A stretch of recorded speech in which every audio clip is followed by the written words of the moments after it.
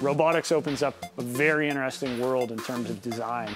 When we started Unique, we went at it from a totally different point of view. We didn't want to make a shoe, we wanted to make something that fit your foot.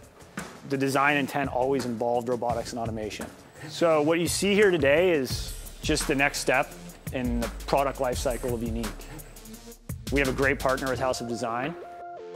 My name is Ryan Oakelberry. I'm COO and principal, co-owner of House of Design. So my name's Shane Dietrich, and I am the CEO principal of House of Design. House of Design is a robotics system integration company.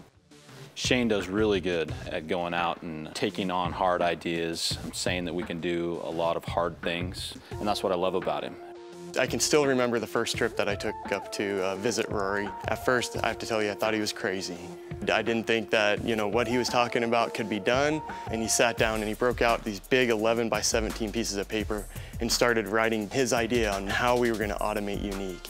We took those concepts and we just elaborated on them and expanded them to truly develop a great process for automating the Unique.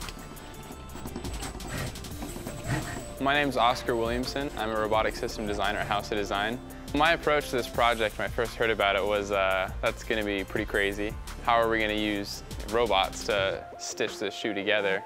So the Unique process, in and of itself, is just this highly repeatable pattern.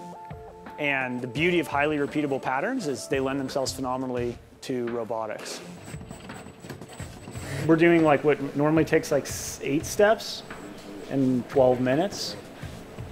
So we're doing 1 step in 2.5 minutes, right? So it's faster. Yeah. Keen came to us and said that they wanted to have the option to be able to select multiple colors from a spool. So what we came up with is that we have different tools that we go and we grab that are already preloaded with the different color cords. So you can walk up and you can say, I would like the blue and I would like the yellow. And the robots then know to go over and grab the blue tool and the yellow tool, and now they have the tools ready to go. Being a manufacturing-based company, we have the ability to do these things. The combination of flexibility and speed opens the doors to a whole new world for us. And that's what we're doing with House of Design and we'll continue to do. The main goal is to just keep innovating and keep pushing the standards forward.